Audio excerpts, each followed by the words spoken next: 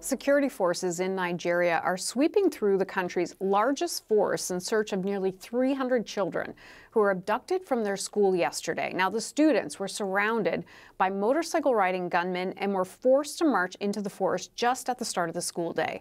This is one of Nigeria's largest school kidnappings in a decade. So for more on this story, we've reached freelance reporter Ajak Mangut in Abuja. So tell us what the latest is in the search for these hundreds of school children.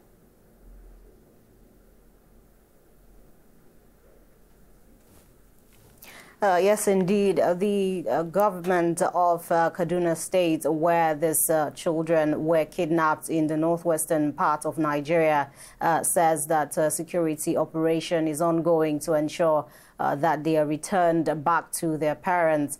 Yesterday, the governor of the state, Ubasani, met with the parents to assure them that the government will do everything it can to ensure that security forces or security personnel are able to bring back the students that were kidnapped and to ensure that those who are responsible for this attack are being punished or being made to face the wrath of the law. But we understand that a lot of the parents are in distress and they're worried and they're calling on the government to ensure that their children are brought back, because we understand that some of the parents have all their children attending that school, and then they were kidnapped just when they were having morning assembly.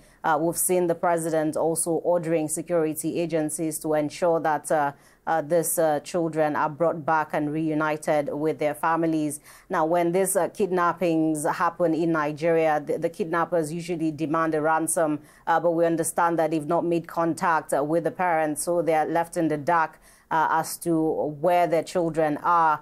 No contact has been made yet as to what ransom they're expected to pay, but the government is saying that they're working around the clock to ensure that the students that have been kidnapped are returned back to their parents. Is there any other type of response from officials to this mass kidnapping?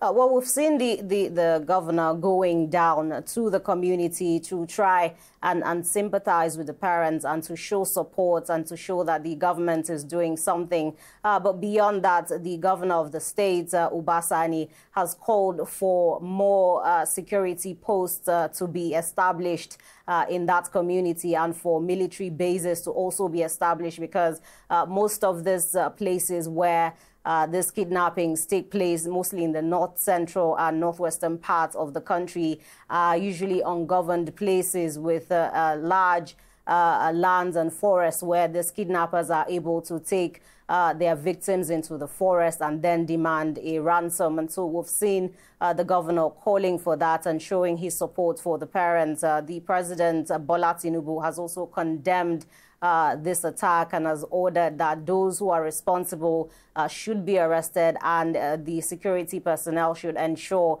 that these students, more than 200, are being reunited with their parents. Before this kidnapping, we saw the president meet with the governors of the 36 states of the country due to rising insecurity in the country. And they have agreed that state police should be established across the states so that they would support the national police in ensuring that citizens in the different states are safe from such attacks. I want to thank freelance reporter Ajak Mangut in Abuja.